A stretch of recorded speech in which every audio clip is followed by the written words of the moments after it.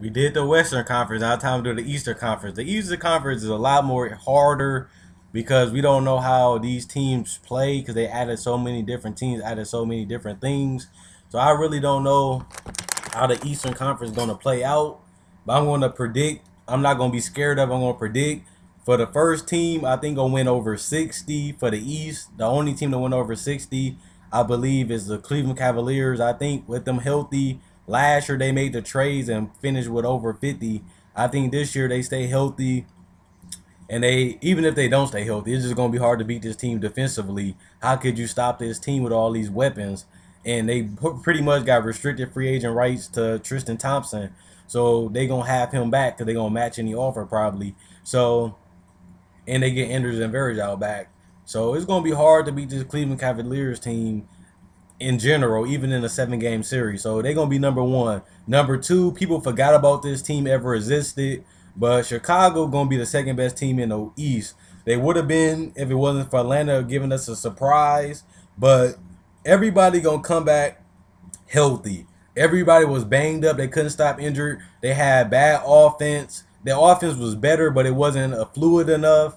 And their defense was lacking. I think with Fred Hoiberg, if he can get them easier baskets and be more creative offensively, they can get easier baskets. Therefore, they stay healthy. This team has a whole lot of depth and a whole lot of different lineups they can throw out. You don't need to play Paul Gasol 30 minutes no more. You got all these different players that can play. Rest your starters so that way they can make the playoffs. Play good enough in the regular seasons to get the playoffs, but keep your starters healthy so that way they can go to war in the playoffs. I like this Bulls team that much. I think they can win from 55 to 57 games easily, just based on talent. But I haven't seen Fred Hoiberg coach. I never even knew he existed because I don't watch college at all. So I got to see how he coach and I got to see how he using his players. So I'm guessing right now that they're going to be the second best team in the East. Number three, on paper, I think it'll be Miami. They always have injury problems. Dwayne Wade, Luol Deng, even Chris Bosh always get a hamstring and stuff. This team stay injured. So that way I just can't see them winning that many games just because I predict them to be injured. But with Justice Winslow and Gerald Green, it adds more offense when Dwayne Wade and Luol Deng get injured. They got people to come in and replace them offensively. They're not going to be as good defensively besides Justice Winslow. But they add in some shooting guard and a small forward. They can come in and carry the load just in case Wade or Dane go down. They got replacements offensively. And add Amari Stoudemire, another big body that can stretch out that floor and knock down a mid-range jumper when Chris Bosh. And then you get back the power forward Meg Roberts, who can stretch out the floor and play making a pick and roll too.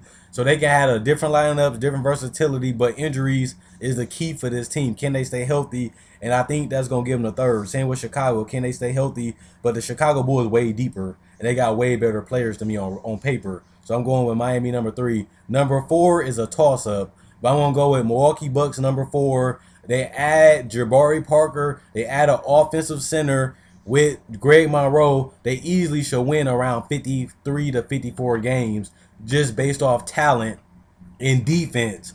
They added more offensive players, more floor spacing with Jabari, and a better scorer in the post with Greg Monroe. I like this team at number four.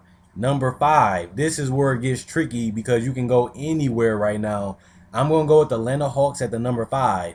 I know it's going to be hard. They probably put Paul Millsap at the three, Horford at the four, Tiago at the five with Kyle Korver and Jeff Teague. I just don't like the bench enough. I don't think they can catch people by surprise. They fell off. They barely beat the Nets. They barely beat the Wizards. They grinded out games. They played championship basketball. But I think it's going to catch up to them in a regular season. I think they fall from number one to number five, but I'm just predicting it. I could be wrong again. Number six, I'm going to go with the Toronto Raptors. DeMar Carroll, Kyle Lowry, DeMar DeRozan, Jonas. I like the team. It's either them or the Wizards. The Wizards, I'm not trusting Kelly Oubre right now. I'm not trusting Otto Porter.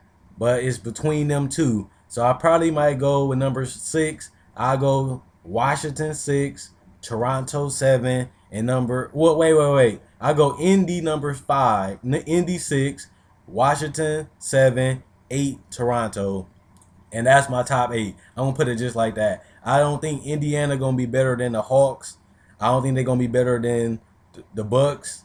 I don't think they're gonna be better than even the Bulls and the Heat and the Cavaliers. I think Indy get that 6th spot healthy with their defense and their new lineup. They got to get some time to get some chemistry and gel together because they added a lot of new pieces. Once they work out the kinks, I think they go to the 6 after the Hawks, 7 Wizards, 8 Toronto because they need that power forward and they need a better bench. Once they figure out the bench and once they figure out that power forward situation, I think Toronto can get that 8th spot. But it's going to be between them, the Nets, the Celtics, the Orlando Magic. All of them going to fight for the 8th spot. But I think Toronto get it because of Kyle Lowry and DeMar DeRozan, and they be a first-round exit.